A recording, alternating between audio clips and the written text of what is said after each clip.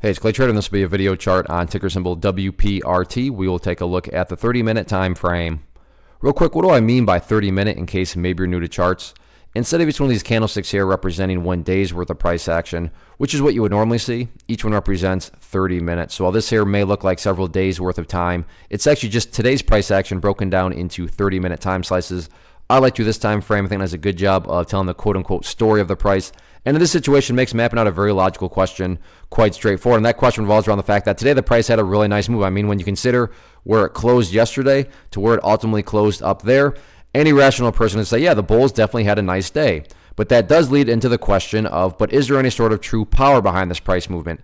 Is there any sort of genuine strength, or is this just some sort of knee-jerk reaction type move? I have no idea, but like I said, by using charts, we can make answering that question very straightforward. And in my mind, it all revolves around a single area. And that area on the chart is right down here at, let's see, what is that value? $3.47. Why is $3.47 so important? Well, hopefully we can all agree on the logic that price movements with genuine power, with true strength, the price is going to progress forward. The price is not going to go back to where it was. I'm assuming you're saying, hey, thanks, Captain Obvious. Of course, if a price movement is truly powerful, it's not going to go back to where it was. That would be a contradiction.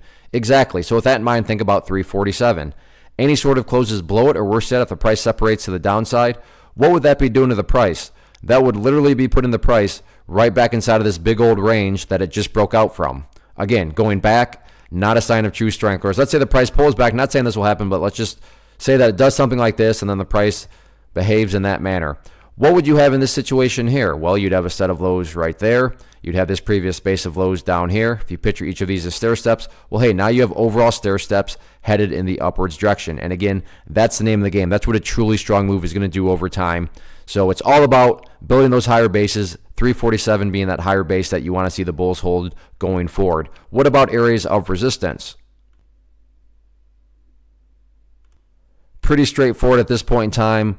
Couple different occasions, including the late afternoon, the price try to get up around and through this 380 point. But in both situations, as you can see, the bears just weren't having any of it, and they knocked the bulls back down both times. So that area of the chart will be public enemy number 1 going into tomorrow. All in all, though, no doubt about it, nice move today. Now it's just a matter of, can the bulls build upon this momentum going forward? We shall see.